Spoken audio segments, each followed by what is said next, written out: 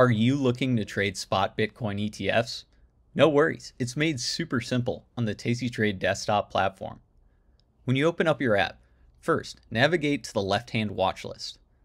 In this drop down here, we can view all preset watch lists and go to crypto ETFs.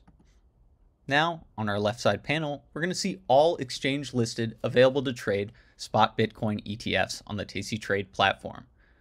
Find a symbol you want to trade, and then navigate to the bid and ask column either on your watch list or at the top of your platform. When you click on either the bid or the ask, it's going to queue up a sell or buy order. For buying shares, we would click on the ask. For selling shares, we'd click on the bid. For this example, we're going to click on the ask to queue up a buy order on this symbol. Once you have your stock order queued up, you'll see in the bottom order ticket that you are buying one share or your default order quantity. We can adjust this with the arrows, or we can type in a number as well. And then to the right of that, we can set our order price.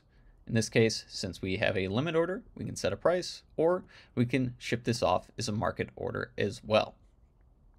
Lastly, we'll set our time in force for this order and then go to the review page before we ship it off.